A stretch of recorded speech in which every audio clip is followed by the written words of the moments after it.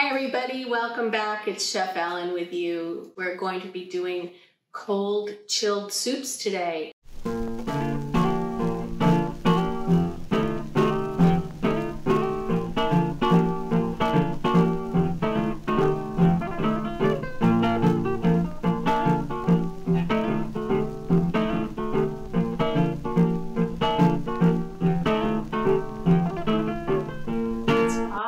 It's hot, nobody wants to cook in their kitchen, and we're going to make two fabulous chilled soups that will be really helpful for you in your repertoire, and your family would love it and you will love not having to cook. There's a little bit of prep involved, but it's pretty much a blender soup. The first one we're going to tackle is a cucumber and yogurt soup with dill and parsley, lemon juice, and onions. Very simple and very delicious. Let's get started. So I've got my blender here. I'm going to put my onions in here and my garlic. I want to get those at the bottom so that they have the best chance of blending up. I have parsley and dill. Well, those are rough chopped. I'm going to put a couple tablespoons of lemon juice. Again, as I say, you can always add it. You can't take it out. But this soup does really well with lemon juice. And especially if you have a yogurt that's not so tart, it's really important to have the lemon juice in there. This is a whole milk yogurt. It's a Fage yogurt. I really love this yogurt. It's a commercially available.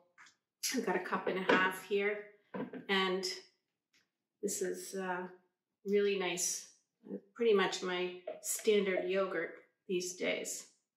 I love cooking with it. I have a lot of cucumbers. So these are rough chopped, as you can see. We're just gonna chuck them in there. We may have to do a little pulse, and it's really almost too many at the moment, but that's okay. And we're going to put a little bit of olive oil in here. It's about a quarter cup. There we go. I'm going to pulse this a few times to get it going.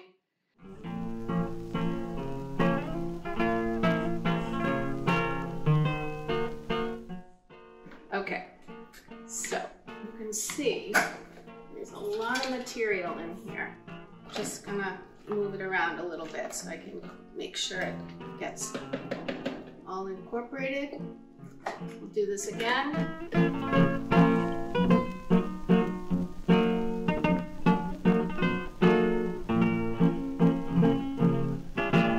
Okay, we'll check it out. We want this quite blended. This still has some texture to it. I really want to get it pretty smooth because it feels much better to eat it when it's very smooth. We will taste it in a moment. One more time here.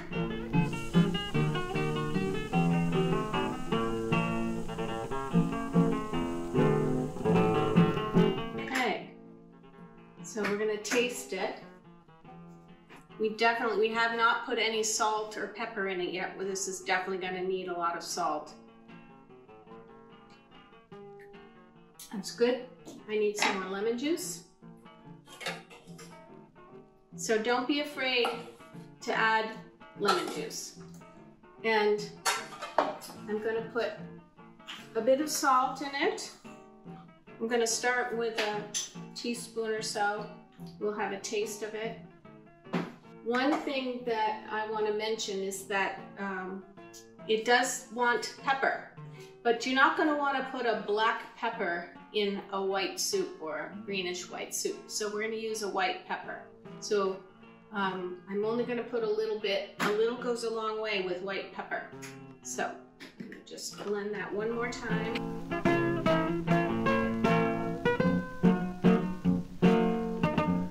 Check it again. Taking a new spoon, that's the right way to do it. Very nice. Okay, let's do our next one. Our next soup is going to be a green gazpacho. So it's going to take advantage of some fantastic, again, cucumbers that are just really great and in season. And we're also going to be using kale and cilantro and parsley and basil. So all sorts of wonderful herbs. Green gazpacho is really fun and flexible because you can add some hot peppers if you wish, or sweet peppers. It really allows you to mix and match to your own taste. And of course, it's different than a tomato gazpacho, which you might be more familiar with, and we're going to cover that in another video. So this is also another blender soup. Again, involves a bit of prep work. I've done all that in advance. I'm putting some water in here to start. And I've got scallions and garlic, good old garlic, some oil and sherry vinegar. So I'm putting these liquids on the bottom just so I can easily get everything started when I blend it. This only uses a little bit of yogurt. Again, this is my favorite Greek whole milk yogurt, Fayet. I think it's pretty commonly available. And we will put in our cucumbers, quite a few cucumbers here. I should say that I have in both of these soups that I'm doing here today, I have peeled my cucumbers. Sometimes the farmer cucumbers that are available have a little bit of a bitter skin to them, so I test the skin and decide whether it's good enough to use. This is parsley and cilantro. We've got a lot to jam in here. Here's our kale. Basil leaves.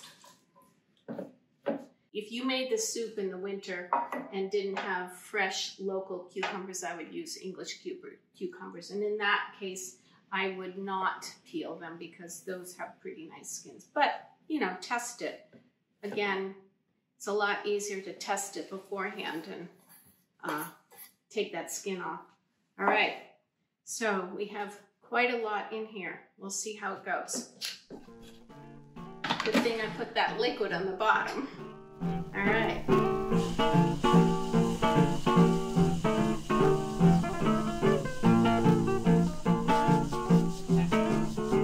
All right, it's having fun there.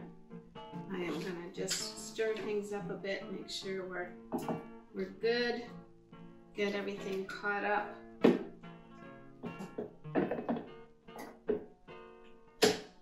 And you could also add a little like chipotle pepper to this. If you don't have a fresh pepper, you can just give it a little bit of kick with a dried pepper.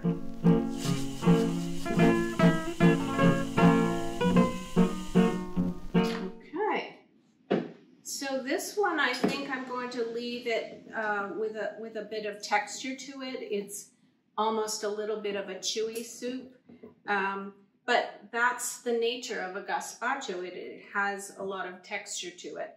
And you will see in my tomato gazpacho that there are ways to do it in a blender, and there's also ways to do it fully hand chopped. I'm going to add a bit of salt. Again, these soups, because we're using veggies, do take quite a bit of salt. So I put a little bit more than a teaspoon in here to start. Let's give it another quick whirl. Now we'll taste it. We want to make sure that we don't overdo it, but we definitely need a fair amount of salt in these soups. It's perfect. It'll actually taste a little better when it's very cold. And that's a nice thing about these soups. You want to chill them for a while, let the flavors all meld together, and then serve them after they're nice and cold. Here we have our two finished products. We've got our chilled cucumber soup and our green gazpacho. They both look really pretty. I'm garnishing my cucumber with a little cut up red onion and a little finely diced cucumber. And I'm going to just dribble a tiny bit of olive oil on top, just to make it look pretty. And you could put some dill sprigs on the top as well. Isn't that nice?